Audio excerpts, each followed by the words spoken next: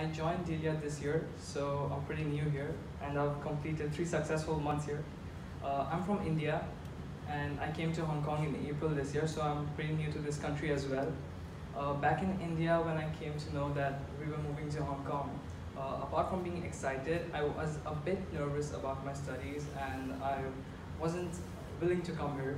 And even when I came here, I was a bit hesitant and wasn't very accepting. But gradually, as I traveled and explored the city, I began liking it. And now I really feel that I've settled here comfortably. And moreover, the place where I come from in India is landlocked. So the environment of Hong Kong, especially the sea, really appeals to me.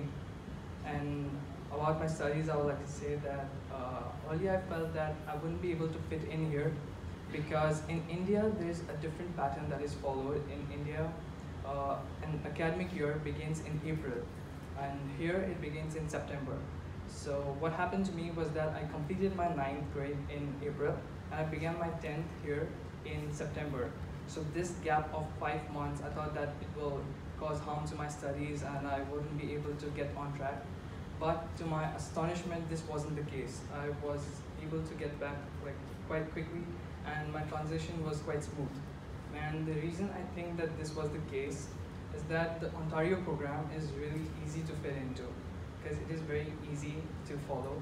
And basically in Ontario program, you get the freedom to choose your own subjects in each semester. And in case you encounter any problems, you can easily reach out to the guidance counselors.